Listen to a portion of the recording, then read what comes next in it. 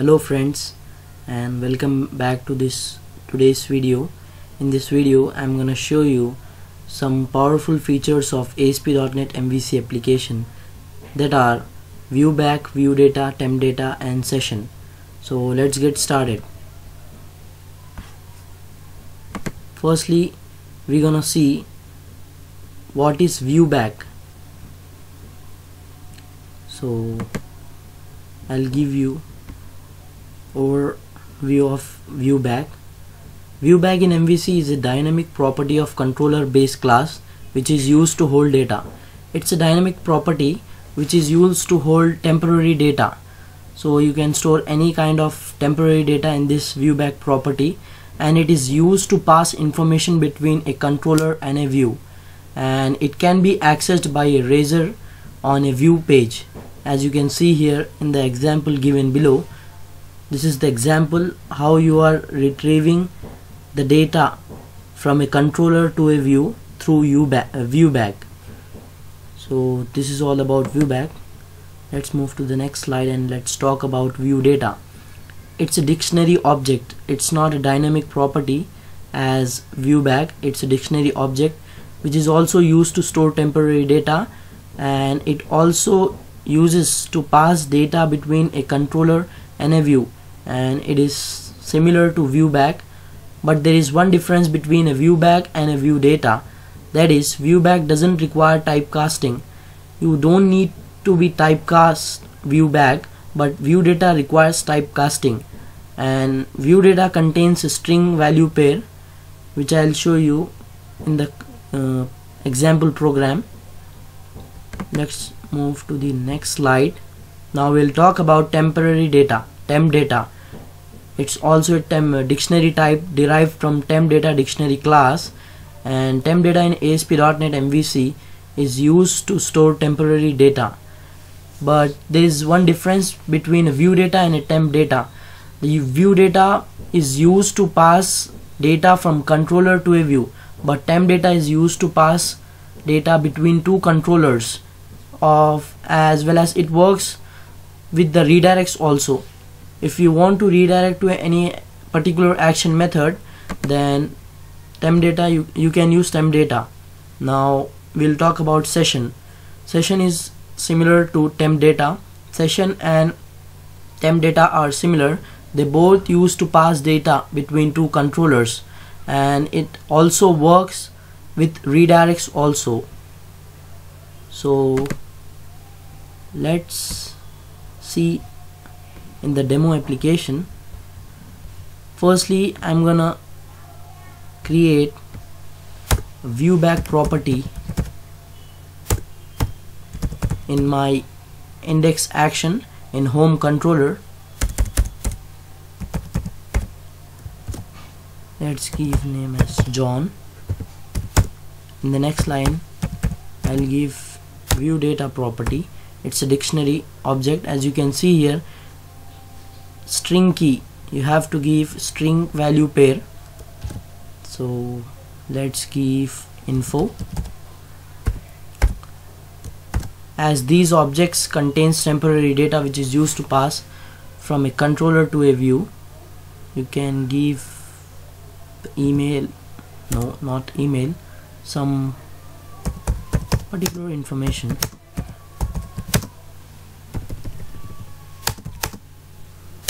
John is a good person. You can use this viewback property and view data on our index view page. Let's take temporary data and let's say contact of John, contact number. I'll give 1 2 3 4 5 6.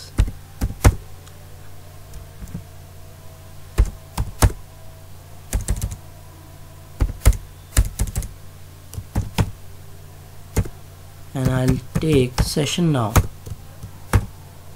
because this is also a part of our chapter, today's tutorial.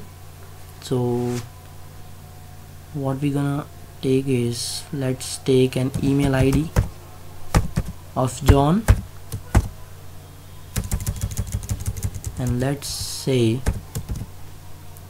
john@gmail.com. So we have taken these all properties in our action method. Now we'll try to access these properties on our view page, because we are in index action method, so we need to access these properties on our index view page. It is here. Let's take a div tag, let's say a container bootstrap class, and let's take h1 tag, and this is razor. @ symbol represents razor. So we are accessing those objects, those properties from a controller to the view using this razor. Let's take viewback.name, because we have given this name here. You can see here viewback.name, this one, and let's take another h2 tag, another hashtag, that is h2 tag, and let's access view data. What we have given here, info. Copy this and paste it here,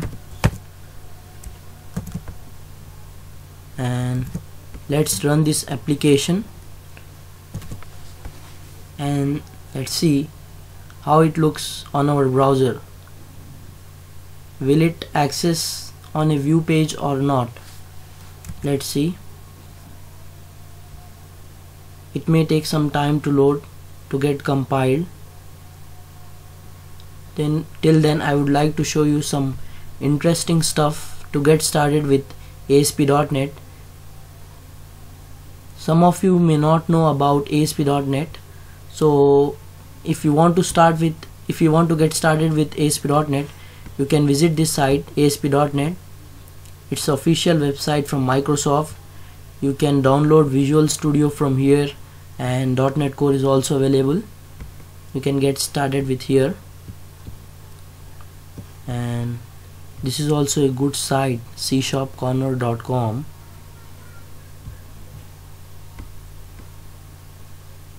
And MSDN is one of the greatest sites I would like to suggest you. And this is my personal blog, that is techgeekm.tech.blog.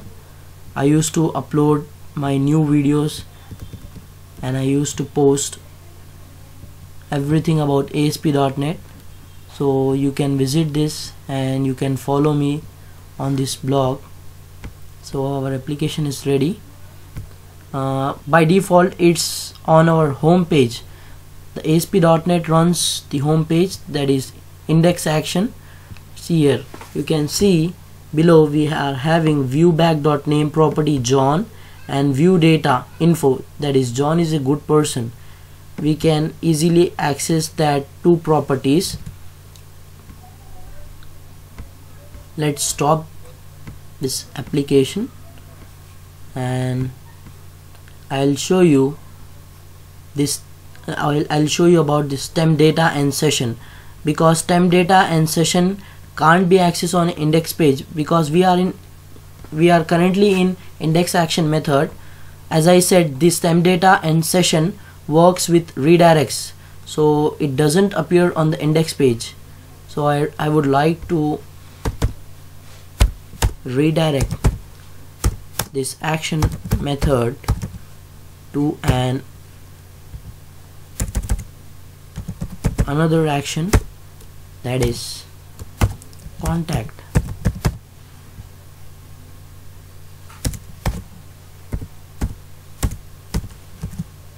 Save this. Let's go to the contact action method, which is down here, and what I'm gonna do is, when I try to route my application, when I try to visit to this index action method, it redirects to the contact page. Because of this line, it redirects to the contact page, contact action method, which is here, and our contact page, our contact view page is here. So let's try to access those temporary data properties on this view page.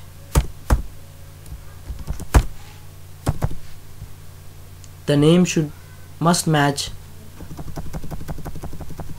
which I have given in our controller, that is contact, and in the next line I would like to access session.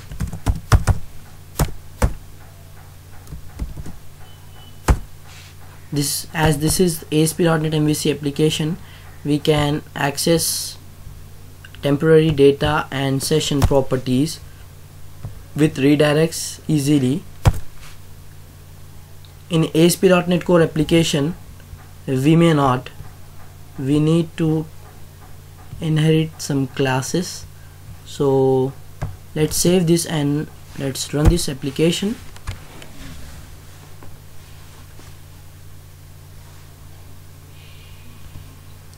As it takes some time, let's close this previous tab.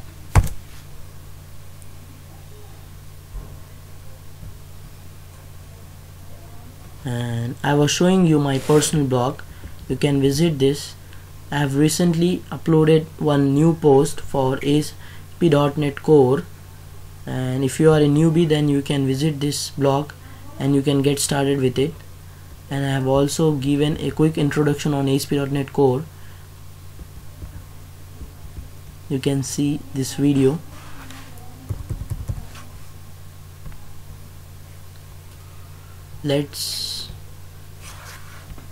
We are currently on a contact page and it is not showing our temporary data and session data here.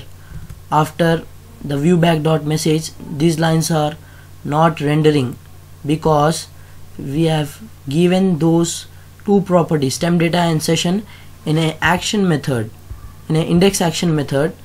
So firstly we need to redirect our application to the index action method, then afterwards it will redirect to the contact page.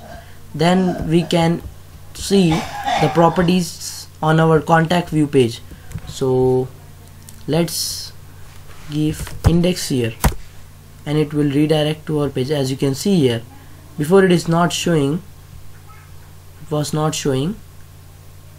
Now it is showing that the contact number and the email ID which we have given on our contact view page, the contact and an email ID. So this is all about the viewback, view data, temporary data and session in ASP.NET MVC. Hopefully you like this video, you enjoyed this video. Thanks for watching this video. I'll see you in the next video.